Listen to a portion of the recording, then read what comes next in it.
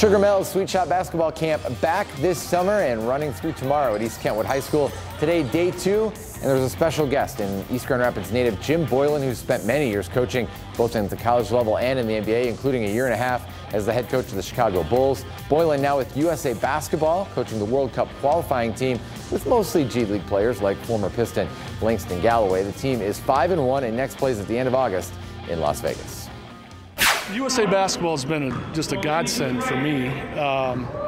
It's one of the most competitive things I've done. We have 6 two-game windows. We're trying to qualify for the World Cup.